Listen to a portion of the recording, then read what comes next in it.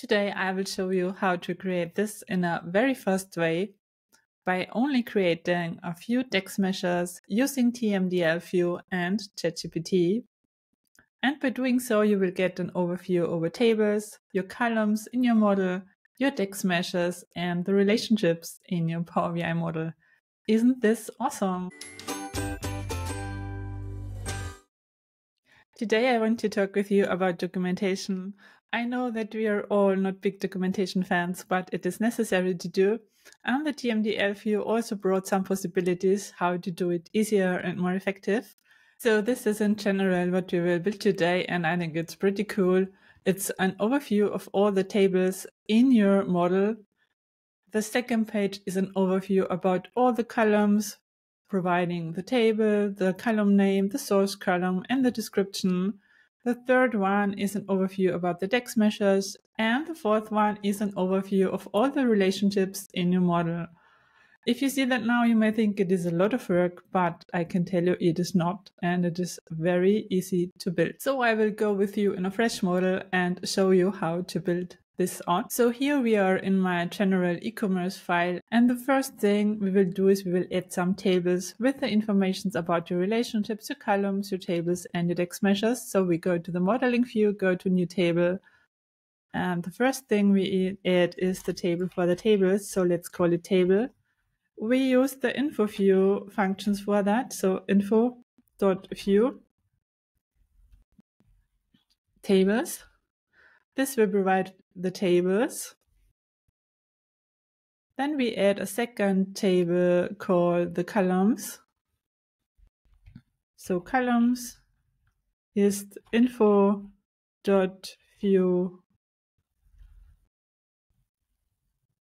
columns.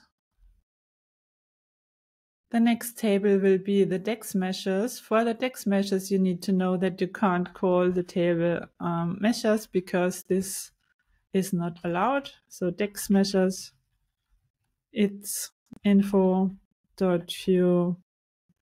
the measures.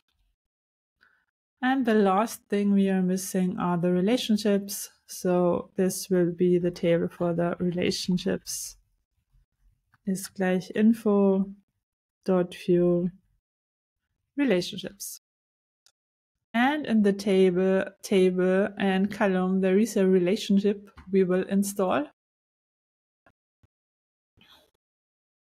So we will drag the table from the columns to the name in the tables. This is the only thing we have to do. Then we go back. And what we will do now is we will drag in a table and have a look at our tables table. So we go here, drag in the name, drag in the description, drag the is hidden, is private, the storage mode. So we know if it is an import, we know the name, the description, and I think this is enough right now. So now you can see here already some informations, but you can also see that, for example, the description is missing. To get the description now, there are more possibilities. So you can go here, click on the table, let's say the e-commerce, and enter the description here. So it's the fact table with all transactions. Press enter. Go back here, go to refresh.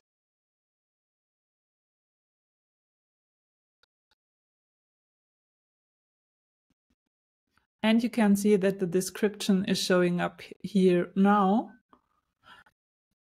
And what you can also do, if you do not like the look and feel of is hidden and is private, you can also add a measure in these tables. So you can go to new measure. We will call it is hidden symbol.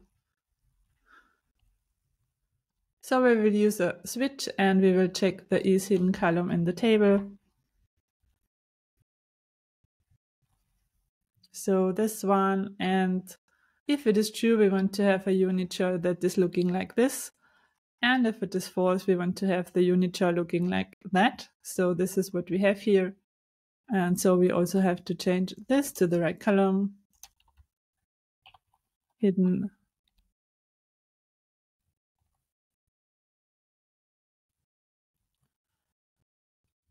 And now you have an icon if it's hidden or not. Then you can go here to the specific column, go to the is hidden symbol, turn this on and go to center. And now it looks much better. And we can do the same for the is private, and it looks also better than. So new measure, is private symbol. And we need the is private column.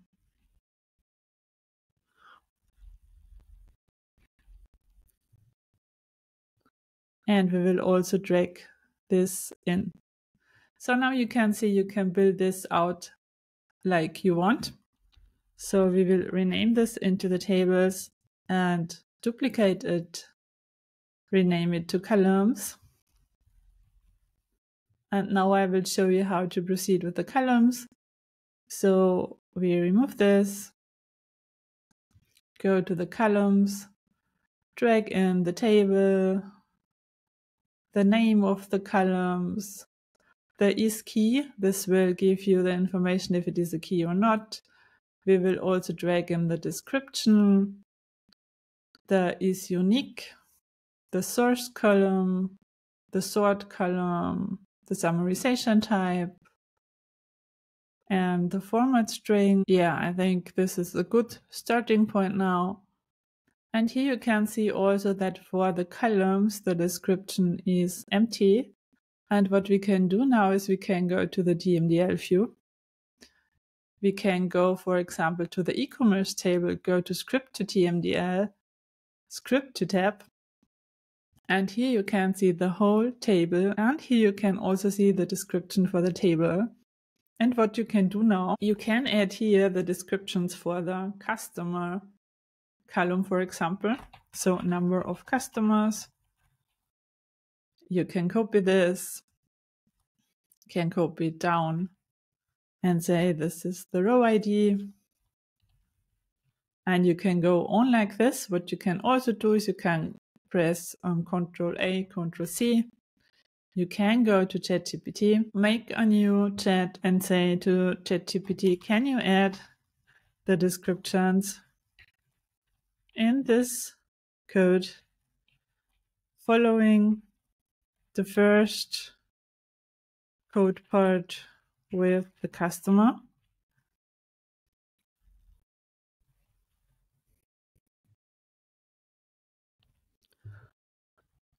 Copy in the code, copy this out, copy it in here and tell him. So we pressed enter. So if it's finished, you go copy this out, go to copy, go to Power BI, go to Ctrl A, Ctrl V, replace this. And then you have to correct this because it matters. You go here and here.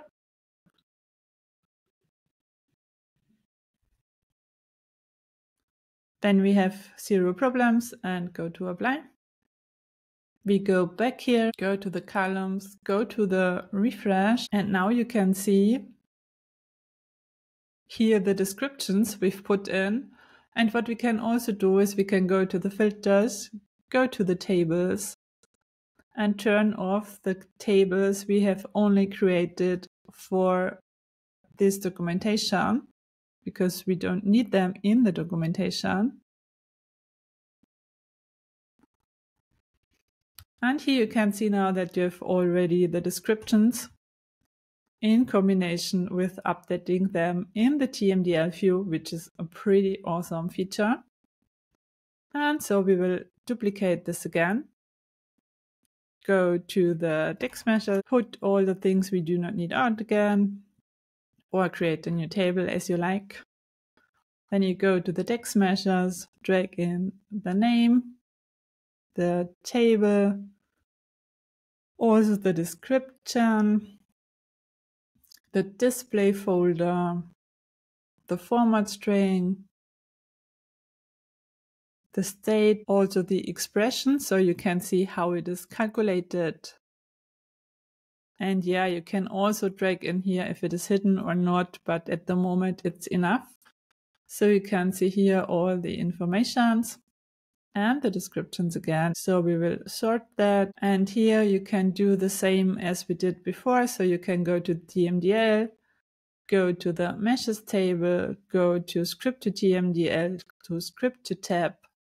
And you can here add now the descriptions you want to have in the documentation. So mesh table with all DEX functions. And you can do that for all your meshes, or you can use ChatGPT for that. Again, some profit last year. Then you can go to apply again, go back to your table, go to refresh. And you can see here that the descriptions are showing up now. And last but not least, duplicate, rename it to relationships.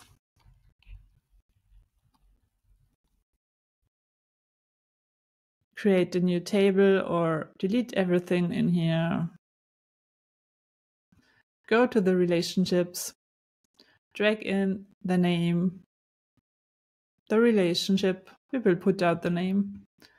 Drag in the from column and the from table, the from cardinality, and the to table column and cardinality.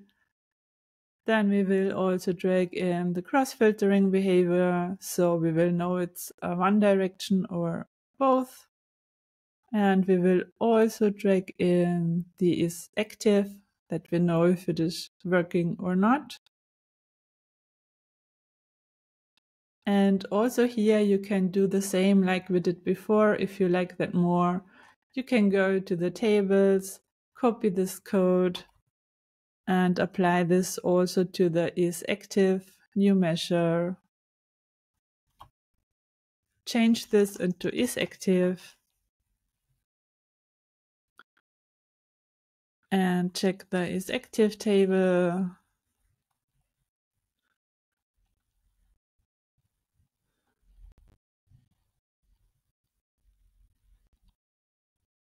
And do the same here.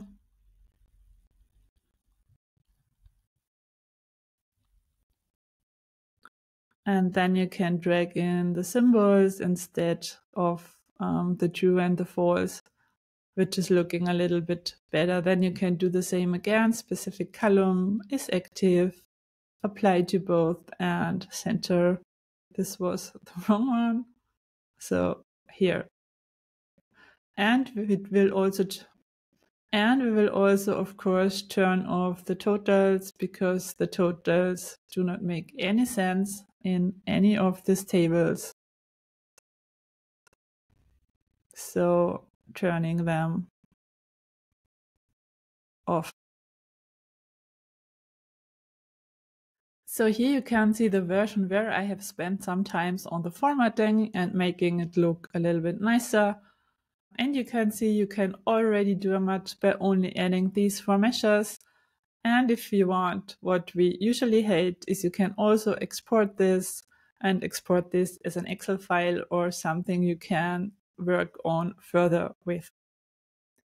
I hope I could show you how easy documentation can be and how you can get a lot of done with only a few tricks.